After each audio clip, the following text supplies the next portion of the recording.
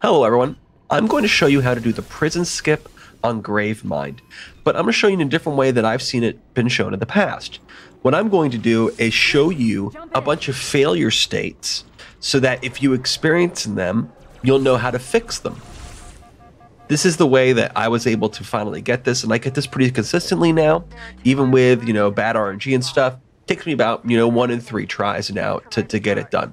So why don't we show you a successful run, and then we'll go over the failure states. So here's a successful run. We're going to hide here in the corner so that the enemies don't see us. We're going to let one brute go up the lift. Then we're going to move forward. We're going to get him to throw one grenade. He's going to go up the elevator and fall on top of our heads. We're going to be able to do the melee jump, reload, skip up the elevator. So here is our first failure state. In this one, we are going to go too early and the first brute doesn't go up the elevator in time. Big sad. So in that one, you went too early. Don't go early. Here, I'm going to show you where you don't hide well enough. Oh, they've seen us. They've engaged us. We've completely lost our opportunity to do the trick.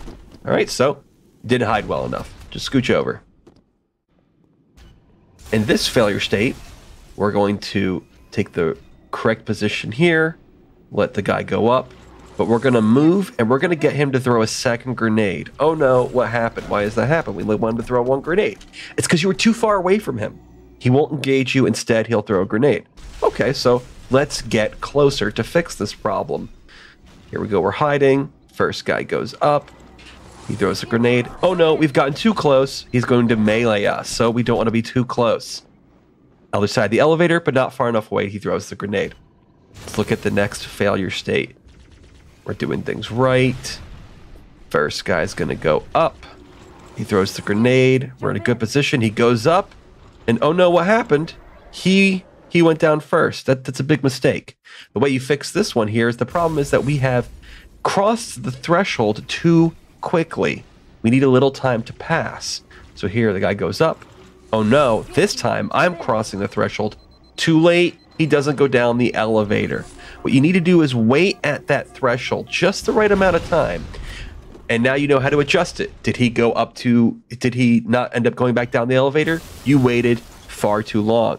Did he come back down too soon? You didn't wait long enough. Now you know how to adjust to get just the right run. And you can watch this here to see if you're even able to repeat that. Even if you didn't understand what I just did, you can repeat what I did here to get the correct thing here. So if you get one of these failure states, just make the adjustment. Did they see you? You need to hide more.